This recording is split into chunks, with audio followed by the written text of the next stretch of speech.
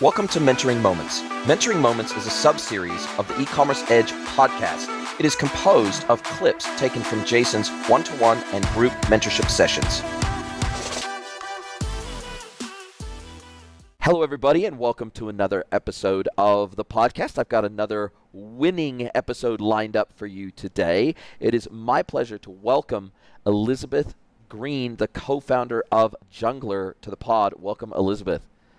Hey, thanks so much for having me. Great to be here. Nah, man, it's awesome to have you along for the ride today. I was saying that clearly this is not your first rodeo because you have the full-on setup with the headset and the mic and the background and everything. You must do this podcast thing a fair bit, do you? Yeah, podcasts have been great for me. It was funny. I recently did like a workshop talking about just like the OG days then till now. And with that, I had some of my team pull my first podcast and I look at it and I'm like cringe. I'm like, oh my God. Like I don't want to be there. Like stone face, all the background's terrible. Mic was whatever. Yeah, it's been a minute. Probably doing podcasts for about 4 years now off and on. So. Wow.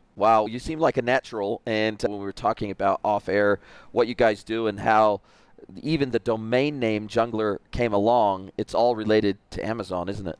It is. We got started for context, the business is to offer Amazon advertising management support to sellers who sell on the platform. So that's my domain, my area of expertise. I was telling you, like watching past episodes, I'm like, man, I can learn a lot from, your podcast and the guests that you have on, because I definitely have like very specific domain expertise. Now I love being on podcasts like this or educating myself with podcasts like yours to be able to like expand my knowledge base and then branch out from there. But yeah, very much got started in that specific niche in an industry and have stayed there. Obviously, I like to keep an ear to the ground. I feel like at some point that's the name of the game, growth. With growth comes expansion, but it's been going on about 7 years now. Still, at least in terms of service offerings, sticking to that area of expertise, which I think has allowed us to go really deep, which has been good. Which is one of the reasons why I wanted to have you on the podcast as a guest mentor, because you specialize in an area that I know so little about. I've had a few Amazon experts on the podcast over the last few years, but Amazon is really, for me and someone like me who has I've never sold on Amazon before. As I was telling you off air, I've spent an ungodly amount of money on Amazon as a shopper on Amazon, particularly now we're about ready to move into a new townhouse here in Mexico, and the amount of stuff I've had to buy through Amazon to kit out our house over the last couple of months has been a little bit crazy. And they're one of the most trusted sources of products in e-commerce in the whole of Mexico. Them and Mercado Libre and Coppel, they're the big three from a marketplace perspective, and they're absolutely crushing it here. And you can see why: the level of communication they provide, the level of certainty that they provide, the range that they provide, the pricing they provide. Amazon is just a killer opportunity as a customer, and so I can imagine it's a pretty killer opportunity as a seller too as a result. But Amazon is seen by many as a frenemy, right? Yeah. They're a must-have channel because they drive so much demand through their channel. But then again, a lot of brands are worried about Amazon selling against them, whether it be in a 1P or a 3P scenario. And so I think there's a lot of misunderstanding of Amazon out there, and I think there's also particularly a lack of education, knowledge, experience maybe out there around Amazon ads specifically, which is where you specialize, because I think that a lot of brands don't realize that now the Amazon ad platform is the number 3 ad platform in the United States behind Meta and Google, and it feels a little bit like they came out of nowhere, but considering the fact you've been doing this for 7 years, clearly that's not the case. Yeah, the Amazon platform goes way back even before I started. It is interesting. So in my industry, one of the things I like to keep an ear to the ground is Google Ads, because for context, the area of Amazon advertising that I definitely specialize in is like on-platform advertising. So for people specifically selling on the Amazon platform and then wanting to market their goods on that platform. But Amazon is definitely, they see Amazon advert as a whole, like that service offering, as a large path to growth for themselves. And so with that, they are starting to, I think it's really smart on their part So they're like, okay, so we have our ad platform ads. We've been able to figure out a lot of those things. We've been able to vet a lot of our advertising capabilities through just like leveraging our own platform and first party data. But now there's actually been a branching out of them wanting to take that and then expand to other people who would like to leverage advertising but don't necessarily want to do it. They're not selling Amazon goods per se. And I do think it's really interesting. Of course, we're at this point, if we're going to touch on that discussion, which I'm more than happy to do, I am stretching the level of maybe where I specifically at least work in and day out, but they are running out other ads. So for example, TV ads. And the thing that is very interesting about Amazon ad platform specifically is they have this focus on trying to make things a lot of, or like very cheap entry level. For example, if you wanted to run a TV ad, hundreds of thousands of dollars, right? And if you want to talk back in the day, the amount of just the production that you would have to have, getting it up, the amount of ad spend that you would need to put into that, even being able to get a hold of somebody who's going to be able to run that for you, it's really difficult. Where there are some options that are opening up. Now, again, specifically for people on the platform, there are other ways to get access to it as well. You can actually run a video ad for, I'm trying to remember the limited ad spend. It might even be like a couple $100. You can have access to syndicate your advertising on, because Amazon has built, what they've built is a distribution channel, which is really, really interesting. So distribution in terms of like physical products, as well as distribution of digital products. When you talk about like AWS, or they have access to other domains, or they're now very heavily playing in, the video space, streaming video on demand, and all of those things, they're realizing in a lot of ways, this is something that I think a lot of us feel, both Amazon sellers and advertisers alike, but it's how the story goes is advertising to them has really become a cash cow. So there's a lot of places in their business that they're working because they've been so heavily focused on growth. And there's been a lot of people looking at Amazon as a company saying like, I don't know how they could, like the growth trajectory is insane. How do they keep this up?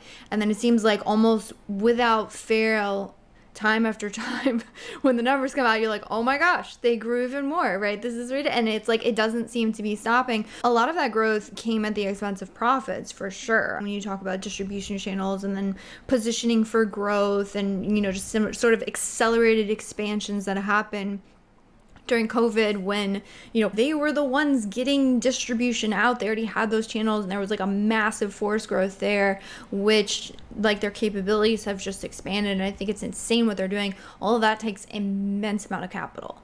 And I'm not saying that advertising does not take capital to develop, but it's a software solution at the end of the day. And so that it has way more potential upside in terms of profits.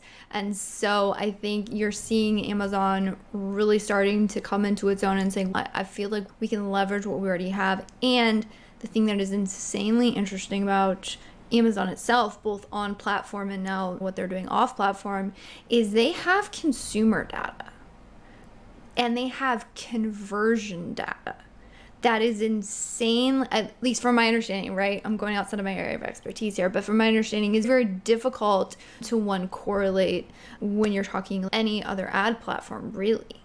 And especially if you're talking about sellers who are advertising products that are being sold on Amazon, and they're advertising those products on the platform, that entire cycle, advertising, view to click to purchase, is first-party data, which means there's a lot of really interesting calculations you can do and ways that you can look at data and be 100% certain that these ads are leading towards these sales and this growth, and it's 100% one-to-one. The data is there, you can pull it, which I think makes it a really exciting platform as well as a very unique platform. You raise a very good point, which is that I think even a lot of people that sell on Amazon forget that Amazon has built and or acquired and then added on to significant media properties across, from Amazon Video, which I'm a subscriber to as part of my Prime membership, to Twitch, to multiple other technologies and platforms out there in the market. They continue to hoover up media properties across the internet. And to them, really what this ultimately means is, sure, it helps to provide additional value to the Prime program, but it also provides additional placements for advertising. And so I think what they realize is, geez, with us acquiring these other digital properties, sure, it's going to help us sell more Prime memberships, which are a cash cow in and of themselves, and it's going to keep people coming back to our platform to buy products, absolutely, which is amazing. And of course, they clip the ticket on all those sales, and of course, they make a ton of money off the logistics back end behind, obviously, FBA, etc. They basically turn every cost center within their business. Over time, they turn them into a profit center, and they're very good at doing that. And logistics started out as a cost center. Okay, let's externalize this. Let's make it a profit center. Okay, cool. It's going to cost us a lot to create content on the internet via Prime, etc. Cool. Let's turn that into a profit center and a value add for our Prime members, etc. So I think they've been very, very good at monetizing properties, technologies, I guess, and media. In the end, they're monetizing media at scale. And even if we think of somebody like Meta, if we think of somebody like Google, sure, they've got certain platforms and technologies, and Google has YouTube, but the reality is they haven't seemed so far, and heaven knows Google has tried. Google has tried to do e-commerce for a hell of a long time, and apart from Merchant Center and apart from some of the other things, and apart from e-commerce advertising, of course, they haven't been able to crack the e-commerce nut. And neither has Meta. Meta has tried a lot for a long time too. They've tried to introduce shops and so many other initiatives to be able to actually buy and sell through their platforms. And apart from maybe Facebook Marketplace, which is a marketplace, they don't charge to sell in the marketplace. And I know why. They capture a lot of data through Marketplace for free. But what I think Amazon has done really is they have effectively, by doing all of these media plays, they've just expanded the placement opportunities for their advertising. Yeah, no, absolutely. It is really interesting. Again, I'm going to shift to talking about on-platform advertising for a second. With on-platform advertising, really, and honestly, the benefit of selling on Amazon itself is the fact that they have such great traffic. That's the thing that Amazon really gives you as an e-commerce seller, is immense amount of traffic. And on-platform advertising is a little bit different than maybe some other, like, I would say Google pay-per-click would be a little bit more so along this vein. Is what you're looking to do is really harness that traffic and drive those eyeballs to your own product. But that's where that's what has made Amazon itself such a, along with the distribution and all the other things, has really made it, like you said, like almost an unavoidable platform to sell products on, regardless if you're like intentionally putting a lot of efforts into it or you just put the products up on Amazon. I'll just have this as a potential distribution center. If shoppers find us there, great, we'll get those sales. We're not looking to, say, intentionally grow that part of our, or that platform as a distribution channel. With that harnessing of all of that attention, like you said, Amazon is buying up other like media channels or ways to get eyeballs. While they have done that, and they have done a very good job at expanding sort of their advertising capabilities and their distribution for ads, they haven't really done a good job, and I don't think anyone has, on having a beautiful marriage between social media platforms and attention platforms and your sort of conversion platforms. So Amazon is very much a conversion platform, which is one of the reasons why on-platform advertising works so well, because you are meeting people at the point of search. So if I go on or you go on, you're shopping for your house, you're like, I need containers for moving, or I need this thing, right? You're there to make a purchase. It is very, like, we will go on there every once in a while, like, gift for mom, right? There's always going to be that sort of browsing. But by nature, once a consumer goes to the platform, they're already at the point of purchase. Yeah. I'm not going to Amazon to be inspired or to shop or to window shop, so to speak. I'm going there because I have a need. I know Amazon can meet the need. I'm going there to spend some money. Yeah, absolutely. Which has made, honestly, depending on the brand size, has really made the Amazon advertising very attractive and almost a necessity for a lot of sellers, because they're like, hey, people are coming here to purchase. It's very conversion driven eyeballs. And so if I can get those eyeballs on my product, providing the product doesn't suck, I should make that conversion, right? And so there's been this push for on-platform advertising to be very conversion focused and very ROI focused, because it can be, also because you can directly correlate those ROIs and also do some really interesting calculations in, say, what is my spend versus total sales breakdowns, where again, other platforms, it's really hard to get those conversion rate metrics and those sales metrics and directly 100% correlate those to the advertising efforts. You can try, but it's never going to be exact, where again, because all the data is first party data, it's all contained in the one platform, it's very easy to do those kind of calculations. And also there is this very unique synergistic aspect of advertising and organic growth that happens on the on Amazon platform. I don't ever see that going away, because the way, I mean, we can get in the weeds on like their algorithm and why it makes the most sense for Amazon, but at the end of the day, like with Google ads, when there was that correlation of organic and advertising, that actually didn't serve the Google ads platform, and people were just like spamming ads, and the search got all terrible, and it was like, it just didn't work in the favor of the platform. Where on Amazon, because of the way that they have it set it up, and because it is very conversion rate focused, and because their goal is to serve up the best possible products for that particular shopper search, they can actually factor in advertising sales, because at the end of the day, it is a sale. There is a positive consumer interaction. There is an indication that, hey, when someone searches this thing, they purchase this.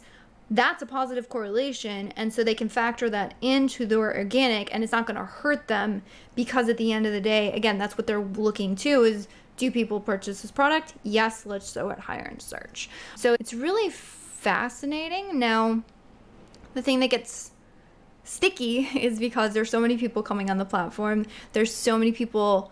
The growth of the Amazon platform is unignorable at this point. And so there's a lot of brands that sort of begrudgingly realize, like, I need to sell here. And there's a lot more enterprise brands that have, you know, since neglected the platform, because they're like, it's 5% of my online retail sales, like, why are we pushing into this? And then realizing, oh, this could be a really big player just because the platform is naturally growing, so there's more people, more consumers coming to the platform to purchase, realizing that, well, maybe we should put more efforts here. And then those ad dollars are now shifting to the platform, which means all of the smaller sellers who had gotten those clicks for a lot cheaper than they used to. It's the name of the game. Any pay-per-click platform, everybody wants the costs go up, and yet you look at any other media platform, any other pay-per-click platform, the way it goes, there's like super cheap in the beginning, nobody wants to use it, everybody's a little bit wary, people get cheap clicks, they're like, oh my gosh, this is amazing, more people jump on the bandwagon, everything grows, it gets more costly because it's an auction, right?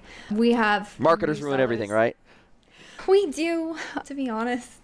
But yeah, there's small sellers that I'll consult with at times, and I understand their pain and frustration, and at the end of the day, I'm like, it is what it is, so it doesn't serve you to complain about it as much as we all in our private rooms will complain about it when we're actually having the conversation. But I guess this helps your business, right? In a way, because the more complex and difficult it is to win on Amazon, the more particularly new sellers need assistance and they need help, because a lot of what Amazon does is such a black box, and there's so many unknowns that you really need somebody that's been in the ecosystem for a while. Somebody that's brand new to the ecosystem is really not going to know the history. They're not going to know the background. They're not going to, and I almost look at it as, you wouldn't start a D2C brand today. You wouldn't start a D2C website on a Shopify today and expect SEO, for example, to be the sole source of traffic for your website. Yeah. You would automatically have the assumption that, yes, I'm going to need to do SEO, and that's the long-term play,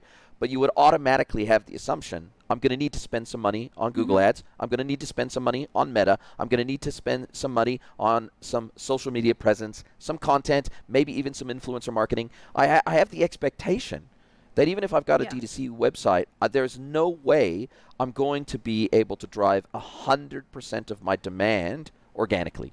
It's just never going to happen. And I think what you're saying is maybe back when you started out, and I don't know, I'd love your thoughts on this. When you first started out doing what you're doing, people could probably be quite successful on Amazon running no paid ads on Amazon. They could do it 100% organically. Nowadays, it feels like it's an almost must-have, particularly if you're a new brand to Amazon. Sure, you want to dominate the buy box. Sure, you want to get those 4 and 5 star ratings. Sure, you want to deliver on time. Sure, you want to use FBA. Sure, you want to have products spread around the country so you can fulfill quickly to your customers. Sure, you want to do all these things, and those are table stakes, but it feels like Amazon ads are almost a given for you to get traction on the platform, especially as a startup on the platform. I would say absolutely. And the reason for that is there's just much more options when it comes to the potential products that Amazon can display. And it's much more competitive. And there also used to be a little bit, people always call them gray hat, but they were 100% against terms of service. So people used to do what they call like search, find, buys. Basically, you would have buyers who knew what they were like. People would get these clusters and they had all these Facebook groups and like, okay, go and type the search and then find my product and click. So it was basically simulating a legit purchase, but it was a legit purchase through it. It was this whole round, and everyone was like, everybody did it. Everybody knew it was a little bit not so great with shady scamming the algorithm. And then when Amazon was like, oh, no, we're bringing down the ban hammer, like they basically were like, we know where all the Facebookers are and we've been like infiltrating and watching them, and like they brought down the ban hammer, I want to say it was about 2 years back, and everybody's, oh my gosh, I can't believe it. And everybody who was in the know was like, yeah, we always knew that this was like a ticking time bomb. So they completely eliminated that. So that used to be like the way to get the initial visibility. You were still paying for it. To be honest, I'm a little bit baffled when people are like, oh, I can't believe I have to spend on ads. But you used to like literally give away free products and pay people to go do it. Like at some point you were spending money. But so it still is, when I list a product on Amazon, how are people finding it, right? Now, if you have a very large brand that you have the brand recognition and shoppers are already going into Amazon and typing in that specific brand and looking for a product, congratulations, just list it. You don't need ads. But you've paid for advertising. You've paid for that in some way or another, either through blood, sweat, and tears of building your brand and that recognition, or through other advertising dollars and other platforms, or you have begged, borrowed, paid for those eyeballs at some point somewhere, right? If you're a Nike, if you're a Weber, if you're whoever it might be, like there was a lot of products that I went directly to Amazon. There was a lot of products that I went there and I searched by brand because I knew that I would like my barbecue. I wanted a Weber barbecue. I didn't want any other barbecue. So, of course, I'm searching for Weber and I'm searching for the model number. Weber, as a seller, as a direct seller on Amazon, they're the first ones that come up. And I bought directly through Weber directly, right? But as you say, they've spent 100 years or 80 years or however long it's been building their brand, building their product, building demand for their product elsewhere off Amazon. So now they get to reap the rewards. And I can't see a reason why, if 95% of their sales come from branded search on Amazon, I can't see a reason for them to necessarily run Amazon ads. Unless they have a whole lot of competitors like their dealers and distributors selling against them on the platform, then maybe they'd want to and capture that demand at top of funnel there. But the reality is that probably half of my queries have been non-branded queries. They've been product-related queries as opposed to brand-related queries, and I feel like that's where you're saying that's where the scrap comes in. That's where the battle for the eyeballs. That's where the battle for the buy box comes in. It's all those non-branded searches that are product or category specific. That's where you need to spend some coin if you want to win. Yeah, absolutely. And for a brand like Weber, they may just say, hey, I'm perfectly fine with the brand share that I have, right? I see Amazon as a side distribution channel. We benefit from it. We're not intentionally spending ad dollars here. We're okay with this. There are some larger enterprise brands that we've since worked at. They have great recognition. They have amazing branded search. They're nationally recognized brands. However, when it comes to Amazon specific search, and like you said, those non-branded searches, they have little to no visibility. So they're like, okay, we see Amazon. It's been a great distribution channel for us. How can we gain more from it? We already have that distribution running. We already have everything up. The assets are all there. let's work to get more. And that's where, they're testing it, which, by the way, enterprise test budget makes entry-level sellers gasp, right? That's the kind of money that's being funneled into the platform. When they say, hey, we're going to test it, they're throwing a couple $100,000 at it, right? That's their test budget, depending on the size of the brand and all that, right? But that's the kind of money that all of a sudden is getting injected into ads, and that's the kind of money that a lot of smaller sellers are having to come up against, and that's where you get really scrappy. But the good news is, as difficult as that is, and as competitive as that is, and as crazy as that game is getting, like the cost per clicks I've seen now, 7 years ago, I would have absolutely gasped, right? Who is paying for this? Somebody is, right? It's an auction. But if you have a better mousetrap being a product, if you inherently care about your consumers, not, hey, I'm just going to put up something that everybody else has on the market, and I'm going to hope that I can do better through grunt work, just banging my head against the wall in terms of throwing ad dollars at it, right? That's not the way to go about it. But if you have a product that the market legitimately wants, that is something that converts really well, and you have vetted that there is an actual search market for it on Amazon, right? We're talking Amazon advertising. We're talking about garnering that traffic. You don't create traffic. The Amazon platform itself, again, due to the nature that it's not the social platform, people are going there to purchase. It's a very consumer-driven platform. So you're harnessing that consumer demand that already exists on the platform. To be honest, like I've had some brands that are like, oh, we have this innovative product and we want to bring it to Amazon. I'm like, great. Amazon is a great distribution channel because you get the warehousing, you get the shipping, you get, again, the transaction. There's so many things that Amazon brings to the table, depending on what the product is, that may or may not be demand.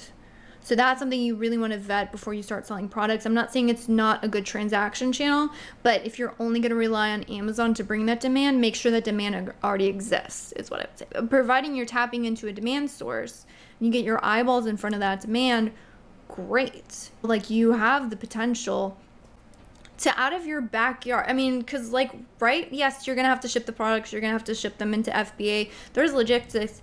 But you don't have to worry about warehousing. You don't have to worry about the transactions. You have some level of customer service, but not all that much. You would be amazed at the brands that I talk to doing millions of dollars a year in sales, and they have 2 people on their team, or it's a husband and wife team. Old school e-com channels, the amount of like distribution and sales that you can rack up with just a handful of products and maybe 1 or 2 overseas VAs, it's insane. So that's the power of the platform. But yes, the game is getting harder because there's more people recognizing that this is where the action is at. And if you're not building the better mousetrap, it is an uphill battle. And do you think that if we were to compare, because obviously you've been doing this for a very long time, right? You've been doing this for, what, 7 years? So the reality is you've probably seen a lot of changes in Amazon over this time. Mm-hmm. You've probably seen a lot of changes in the brands that find success versus don't find success on Amazon. Amazon, to me, feels like a black box, and it feels, geez, you put 1 foot wrong and you can be banned from the platform. You put 1 foot wrong, you don't deliver, and you can lose your Prime badge. And there's all sorts of, it just feels like it's a minefield. Even if you want to do everything right by Amazon standards, you basically want to live by all the rules and regulations that they have, and you want to be a top Amazon seller. Sometimes it feels like that's hard to achieve, even if that's your goal. And the other thing that I find really, I think it aligns with what you said, but I'd love to get your thoughts on this. You got to have a good product, because I tell you, when I go now and I search, there's 2 filters I automatically apply after every single search I do. Because I'm a Prime member, I tick the Prime filter, and then I go down to the star rating and I do 4+. I will not even consider a product that has less than 4 stars. In fact, I would love it, and I don't know why Amazon doesn't do this. They only allow you to do it by whole star filters. I would love to say, actually, only show me things that are 4.5 or 4.7 or stars or above. Because I tell you, when you go in and you start looking at the feedback on anything lower than 4 stars, the feedback is terrible. Yeah. It is bad, right? And I, as I go down through and I'm looking through, after I filter by Prime and I filter by 4 stars, I then go down the list and I literally hover over the stars. And basically, I will not consider anything that doesn't have at least 4.5 stars. And I can't imagine that I'm alone in this. I can't imagine that I'm the only person that looks for things that are rated very highly, and then I'll actually go in, if it's 4.5 or above, then I'll go in and I'll read some of the positive reviews and I'll read some of the negative reviews. I'll read some of the 1-star reviews and I'll read some of the 5-star reviews and try to get a handle on, okay, what are the parts of this product that maybe aren't great? What are the things that are amazing about this product so that I can make a fully informed purchasing decision? But it feels like you can do all the work in the world. You can have a great listing. You can have lots of product information. You might even have multiple languages. You might have a great price. You might be running advertising. You might be right at the top of the search results. But man, if your product is crappy, you're just not gonna win on Amazon, no matter how much money you spend, right?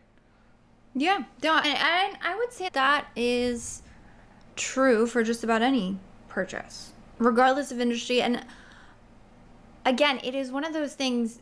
There are a lot of, say, I don't want to say smaller sellers, but small in terms of team, right? Small in terms of the scale of their operations, right? Who will come into, and because Amazon is the only distribution and e-com channel that they know, sometimes we can get a little bit lost in our own world, right? But there are good business principles and practices that, irregardless of industry or market or whatever it is, are true. That is things like customer attention, right? Customer feedback.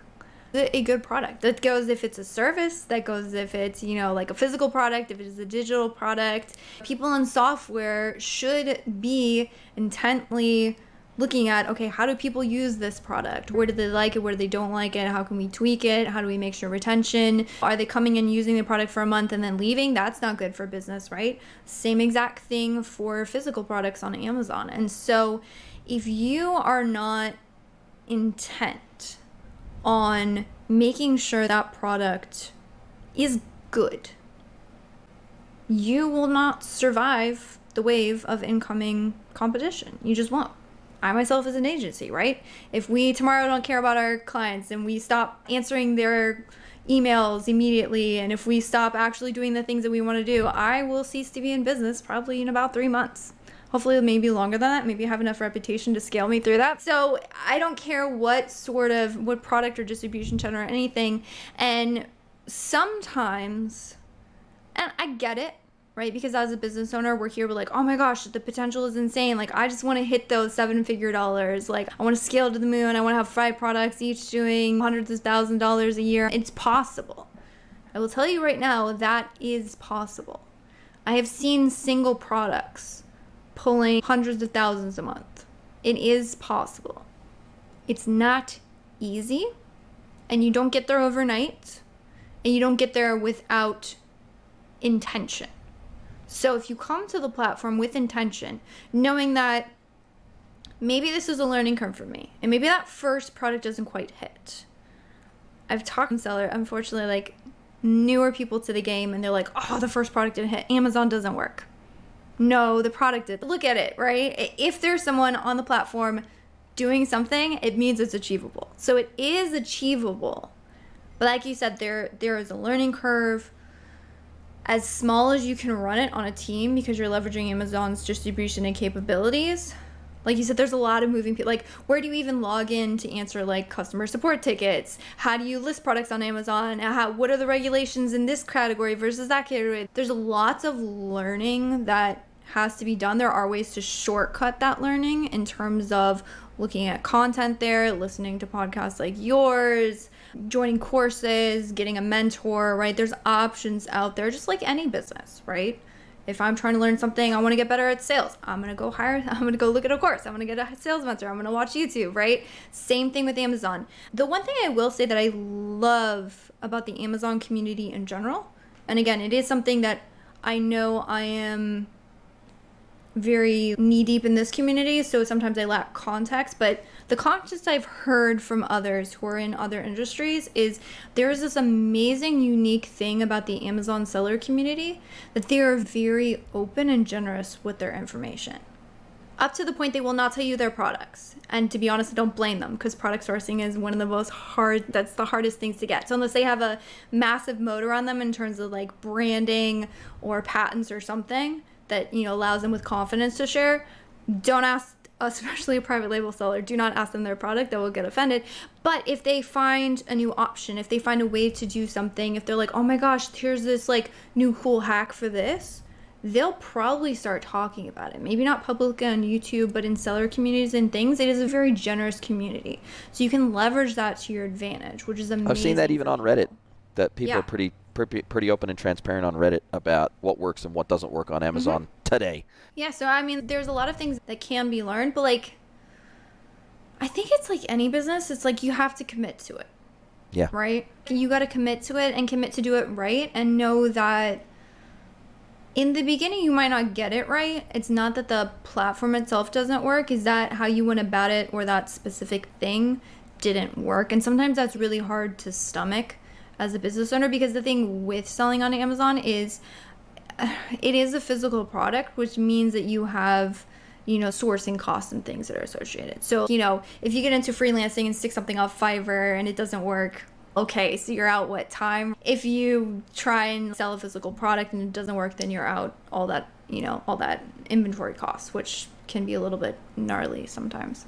And do you think that for people that are coming to Amazon for the very first time and they're effectively a startup on Amazon, do you think that in order for them to really get traction on the platform, they need to do some form of advertising? And it also feels like advertising also can drive demand in specific regions where you might not have demand today, and then the algorithm, especially for FBA, starts to work better because now, okay, cool, I'm driving demand in a specific region or a specific time of the year or whatever it might be, and it can help the FBA algorithm work better in terms of being able to allocate product between specific warehouses and locations so product gets to your customers faster, etc. It feels like Amazon advertising is a little bit of a growth hack beyond just the immediate sales and driving immediate sales, that it helps the Amazon algorithm work better across your entire range of products. It helps the Amazon algorithm work better across your store, so to speak, your brand on Amazon. And it help me understand better what types of advertising I can do on Amazon. Does it just push my listings to the top? I know, for example, in the meta world, creative is everything. Like you can run the best ad in the world, but if the creative is crap, it's not going to perform well, right? In the Google world, the creative is less important because it's usually a text ad, right? And as a result of that, the creative doesn't impact usually performance very much. But the text of the ad does, the targeting of the ad does, the keyword targeting certainly does, the negative keywords certainly does, the geo-targeting certainly does. So there's lots of optimizations you can do in the Google world. What does ad optimization look like in the Amazon world? Yeah, so in a lot of ways it's much simpler, which is good news for new sellers. You talked about creatives. Creatives in Amazon advertising, Amazon is rolling out more options. There's definitely more options. There used to be even 2 years ago. In some ways they're behind. So there is no actual geo-targeting as of yet. Maybe you'll talk to me in months or something, they'll roll it out, right? As of right now, there's no real geo, which to your point about like distribution channels and all the coordinations of that, I would love to have geo-targeting options. I think that would significantly improve a lot of our ad performance. It also drives me up a wall when I have to deal with it. That's for future me to have to figure out. So there are some lack of capabilities that is a little bit surprising sometimes. So for example, there is no capabilities of making adjustments depending on the device, which is a little bit interesting. One would think, right? They actually rolled out some very interesting, so sometimes they'll roll out metrics that we're like, oh, cool, we can see what's happening, right? Like I can look at where my geo performance is best. I can't do anything about it on the ads side. So it's like quite frustrating. Like I can actually look at where your traffic is coming from versus device. I can't take action on it yet. I can't imagine that's not something that they're wouldn't want to adjust for, but again, that's also going to be a pain for me, which is also going to give me job security, right? So for future Elizabeth, I have to figure out. When you're talking about what are the ad capabilities, yes, there are certain ads where there is a creative involved, which is either called sponsored brand ads. And there is an option, you've probably seen this when you're searching, right? A video ad in the middle of search. So that's an ad, right? You have the option to run those video ads. However, the largest ad type, also the one that we have noticed the largest correlation between pushing you up in organic search and advertising efforts, is something called sponsored products. The thing with sponsored products is there is no creatives involved other than whatever creatives have gone into your listing, meaning the listing has to not suck. Of course. The thing about, yeah, going back to all the things that you easier said than done, right? I've seen a lot of listings that are pretty crap. Yes, much easier said than done. I'm not saying it's easy, but they also are the ones that look the most native. It's very easy unless you're intimately familiar with the ads and where they show up and the platform and know how to look for that little tiny gray sponsored tag on it. They look very native. They show up pretty much in the search grids and also on the product pages and stuff.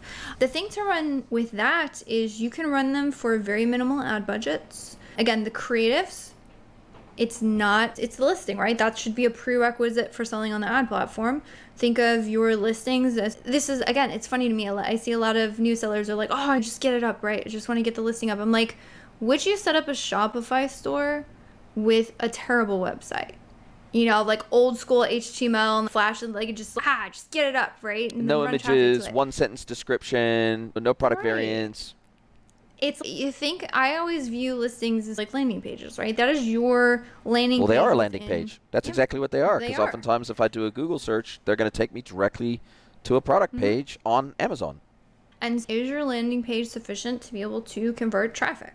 The good news is, though, that Amazon has very clearly defined what can or cannot be in a listing. So you do have a sandbox you have to play in, which means that everybody else has to play in the sandbox, right? But there's a big difference between one crappy image and 10 images that are amazing and have the specs embedded in the image, have measurements embedded in the image, are high production quality videos, high production quality text and description and attributes. There's a big difference. Sure, we all have to still play within the Amazon box, but there's a massive difference between high production value images and videos, low production quality, and high production value content and low production value content. There's such a massive difference between those two. And it's night and day when you land on two different pages, sometimes even for the exact same product. Sometimes they're clearly the same product, and one product detail page is just rubbish and it's got almost nothing. Yeah. And then the other one is highly detailed, zoom images, macro images, just beautiful production quality. And to your point, I think what's the point? It's almost like, why would I spend money with Meta or Google to drive traffic to a crappy Shopify website? It's the same thing on Amazon. Why would I spend all this money in ads to drive traffic to a crappy product page when they land there? Absolutely. And also the thing that Amazon goes through phases where it seems like there's an internal focus to improve something or to give sellers more options. For a while, it was a real focus on being able to get more options for brands, because that's been that's been a lot of complaints from brands who feel like they've built a brand, they own a brand, they're like, why should I sell on the platform? I can't tell my brand story. I have limited access to, you can have your brand guide and make your listings according to the brand guide, but there's only so much you can do with that, right? So still looks like an Amazon page. Come on. It does, and it always will, honestly, because it is their platform, it is their shoppers. They own that, and they've built that. At some point, it's always going to have to be within their sandbox. But they started getting much more options for, say, A+ content, expanding that so you can have those beautiful descriptions down in the listing. They did able to do posts, which is interesting. You can now follow brands, more options for brand source, trying to get more data for brands, a lot of things like that. Then they had an interesting wave where they started rolling out more data capabilities and insights that we'd never seen before. Some of those was answers to questions. So sellers all the time, I'm sure in every industry, right? They're like, okay, maybe I'm doing good. I get this all the time. Like, I feel like I'm doing good. I think I'm doing good, but how do I get that information? Am I doing good? I don't know, right? And if you got no benchmarks, how do you know? Right. And no one did for the longest time. Like, there was third-party tools scraping things you could, but everybody was like, it's third-party data, and Amazon does not reveal that to anybody. Like, how accurate is that? Is this really? Like, we don't know. They had this, like rollout after rollout of first-party data surrounding other brands, other products on Amazon. So now when someone says, hey, how am I doing? You say, oh, go look at this report. Here's how you stack up. Are you good or are you not? Which has been amazing. Again, because it's all contained within the same platform. It's first party data. You can be very confident in the information that it's giving you. And that allows you to go, okay, I'm not. So here's the interesting thing. One of the things that they rolled out is called Search Query Performance Report. They will actually give you individual ASIN level performance data compared on a individual shopper search query. You can say, how much of the market share am I getting on this specific search query? What is my conversion rate? What is my purchase rate? From that, you can calculate click-through rates, all of this thing. So you say, I'm trying to gain market share here. I don't have great conversion rate and click-through rate. Maybe that's something else that I can take action on. So that has been really, I think, game changer for those sellers who are actually using it, which then allows you to roll that back into ads. So that's where, like you were saying, it's getting more competitive. Why I continue to maintain my job, and I think will still, because it's just getting more complicated. With it being more and more competitive, it used to be you just throw ad dollars at it, right? When you got clicks at 10 cents a click, doesn't matter the conversion rate, right? I can get 100 clicks and I'm still making bank when I convert, right? Nowadays, if you're pushing up $2 to $8 a click in some categories, supplements, forget about it. You're looking at $25 a click. It's bananas. I saw a $78 click a little while, right? I'm not saying everybody's running that. I'm saying I saw it. I was in the account. You better have a bloody high converting product page then. No, that one was straight up wasted ad spend. I was like, why was this here? It was not an account that we ran. We took it over and we fixed it. But if you don't watch, things can get out of control nowadays. So it's not so much how to run it, right? Because if you're talking Amazon advertising, it's all right, how do I get the eyeballs to my product? If I'm doing a little bit better, it's how do I get the right eyeballs to my product? So that was maybe a couple of years ago. Now it's how do I get the right eyeballs to my product at a price that I can afford, where it makes sense and I can compete. And those last two steps are the things that if you want to run it without having to completely give up any and all profitability, that's what you need to figure out, is where can I afford it and where can I compete on it? And then if I put my ad dollars there, then I can have my cake and eat it too in terms of growing sales and growing profits. Difficult. Wow. And is that an area that you help brands do the math and do the strategy? Because obviously, I'm guessing if you list 50,000 products on Amazon, which I'm sure some sellers do, especially if they're a drop shipper or whatever it might be, then they're surely not going to run paid advertising across their entire catalog. They're gonna maybe run paid ads across the top 10% of their product set or something like that. Presumably, there's some strategy around which products make great candidates for paid ads and which products don't make great candidates for paid ads. Yeah, and we do have some large sellers that in some form or fashion run it across their entire catalog. But also for context, we manage manage ads for quite a few large clothing sellers. What if you talk about catalog size and SKU count and hundreds of variations per listing, like it's the kind of thing when I tell other advertisers or people like, oh yeah, we run ads for clothing brands. They're like, oh, yeah. So we basically went through a trial by fire 5-6 years ago and figured out a lot of those headaches before things got as gnarly as they are today. So that has consequently shaped a lot of our views around how do you figure out the 80-20? What do you do with the bottom end of the catalog?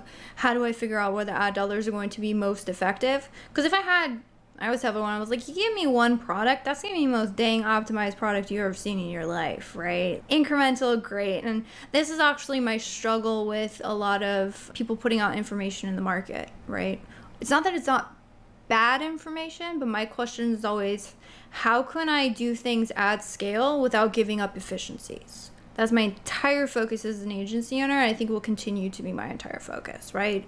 Because I don't want to get ever completely 100% 80-20 it, because you got an 80% there that a lot of sellers are looking at and say, like, I feel like there's a gold nugget within the 80, I just don't know how to find it.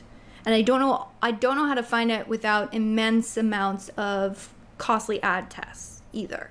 So, like, how do I figure that out? So it's trying to figure out at scale, how can I be efficient and effective with that 80% while not ignoring the 20%, and then also constantly adjusting for, say, new product launches. And like, when you start talking about it, it can become this very complex beast. So there's a lot of information put out. I was just talking about, like, oh, search query performance report is amazing, and you can take one very specific ASIN and like figure out all of these things. That's amazing. And I've seen some crazy dashboards and some great information on it. That's for one product. What happens when that's clothing and you have 100 different variations on that listing, and all of those variations have 1,000 different keywords associated with them? At that point, if I do that analysis, which might take me a couple hours, and then I poke my head up and say, I got 100 other variations to do it on a product catalog with like 20,000 SKUs, was my time best spent doing that? Probably not. And where we've actually started to like really shift our focus and train the team is the analytics portion of it. Because the nuts and bolts and the things that need to change and how to do things best, at the end of the day, it's gotten more difficult, but the actual actions are, do I spend more or do I spend less on this thing? That's most advertising, it's that. Do I put more efforts here? Do I put less efforts here? Do I put more ad spend here? Do I put less ad spend? So it's figuring out a more scalable and sophisticated way to determine where is that ad spend best allocated. And how do I look at the macro and then immediately, as quickly as possible, zoom into the micro, because the micro is where we take actions, the macro actions. So how do I look at the macro, quickly get to the micro, and be certain that is the micro step that is going to impact the macro the biggest? And I think it sounds really simple when I say it like that. It's really hard. No, I can fully understand that. And are Amazon ads pay-per-click, or are they pay-for-display? Pay-per-click. They are rolling out pay-for-display more. They have a couple ad models, which is funny. In a typical world, pay-per-impression, pay-per-display, right? That's a very common ad model. On Amazon, it's not. And so there's this very old-school, scrappy, conversion-focused, ROI-driven profitability that is still very present with a lot of sellers. Rightfully so. When you're talking about either you're getting funding or you're fueling the business from your own cash flow, you never really should ever step away from looking at your bottom line, right? You need to make sure you stay in business. So there's that very scrappy aspect of it, which, to be honest, I think those are my favorite sellers to work with. Because you can be creative, you can move fast, you can figure out the out-of-the-box strategies, and they're chomping at the bit for you to give them something to roll with. It's my favorite to work with, and honestly who I'm trying to optimize my agency for. So with those sellers, there is an inherent pros and cons, right? There's this inherent distrust when Amazon says brand awareness or pay per impression. They're like, equals wasted ad spend. Now, I don't think that's necessarily true. There is some ways where we've been able to get data that we can actually look at. So obviously the spend is on a pay per impression model, but because it's still, the transactions are still happening within the platform, you can actually look at the conversion rate metrics on a cost per click model. And that's how we've been able to manage that sort of ad type and say, okay, we recognize that we're spending per impression, but when we're looking at our optimization efforts and just the performance of it, we'll evaluate it on a click conversion model. Makes complete sense. Wow, what a wild world this Amazon ad world. Sounds a little crazy. It sounds a lot of fun, and it sounds like a huge amount of opportunity for merchants. Now, look, an hour has nearly flown by. It's been a fantastic conversation. I've learned a ton about a topic that I knew so little about when we started, so I appreciate you sharing with me and my audience about all things Google advertising. Now, as we come down to the end of our time together, this is where I get to flip the script. I get to hand the microphone over to you. I get to let you ask me one question, any question you like. It can be personal or professional. Goodness. Elizabeth Greene from, and I know I'm gonna say your name wrong. Jungler. No, that was correct. Okay, cool. What is your question for me today? Should have prepared for this one. I got one. Better make it good. Yeah. Huh. Okay, out of personal curiosity, you had mentioned Google Ads directing to Amazon listings. Yep. Is that something that you consult on, have dabbled in? And if so, I'd be curious to hear your experience there. Consult on marketing services. I don't deliver marketing services. My consulting is, first of all, 8% B2B focused, so it's businesses selling to businesses via e-commerce. I used to play heavily in the D2C and B2C world, but over the last 5+ years, I've really doubled down on the B2B world because I love it. But I also focus on the tech and ops side of e-commerce and solution architecture, full stack solution architecture, system integration, etc. Not so much on the advertising side, except for where we need to integrate e-commerce platforms or back-end technologies in with channels like Amazon. Obviously, that's a space that I play. I think, to me, anything that, especially if you're an Amazon-only brand, then obviously why wouldn't you want to advertise absolutely everywhere? Meta, Google, freaking Reddit, wherever it might be. If you're a single-channel seller, and there's lots of Amazon-born native brands that don't have a direct-to-consumer e-commerce website, why wouldn't I want to use every single tool in my tool belt to be able to get traffic to my listings on Amazon? And if that means it's a Google ad, if that means it's a Meta ad, if that means it's a Reddit ad, if that means it's organic content, if it's organic social, whatever it might be, I don't see a reason. You have to treat it like almost a standalone business on Amazon. You have to treat it that way, and you have to give it that much attention and love and, I guess, input, that why wouldn't you leverage every single opportunity you can to get as much traffic as you possibly can directly to your listings instead of driving traffic to Amazon search? No, I want to drive it directly, and I want my Amazon listing to be my freaking landing page, right? And I know that there are certain limitations within Google Ads about where you can land people on an ad, from an ad, but I think you got to take every single opportunity you can, and there's plenty of D2C websites that actually push people to execute the transaction on Amazon, right? And that makes sense, right? If their entire infrastructure is around Amazon, and if it's all around FBA, and they're putting most of their effort into the Amazon channel, but they just have a D2C channel. And what I'm seeing more and more is brands establishing a D2C channel just to have an easier integration with Amazon. Because there's an out-of-the-box integration, for example, between Shopify and Amazon to push your listings. You have a place where you can easily load up all your content and your images, and where you can do all your order management and pull your orders back down into that platform full fulfillment, especially if you're running your own fulfillment services.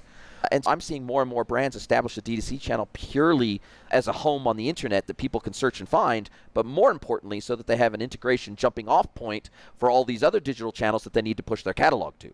And it's easier if you don't have a PIM system, for example, and effectively Shopify is your PIM system. Then you're going to do all your enrichment, you're going to do all your product uploads, you're going to do all the pricing, you're going to do all that stuff directly in Shopify. Cool. Now I don't want to have to recreate that manually in Amazon. I'm just going to connect the two up, and I'm going to push all my listings out, and I'm going to push my inventory account out and all that sort of stuff. Cool. I'll integrate Shopify once with my ERP or my accounting system where I'm holding my inventory. I'll update Shopify, and then it will update all of my other selling channels, including Amazon. So I'm seeing a lot more of that too, where they're using their e-commerce platform as more of a middleware platform than a direct selling platform. And this is becoming very common as well. Yeah. It's interesting parting thing on that. Amazon's become very much aware of that, so they've rolled out a feature what they call Buy with Prime.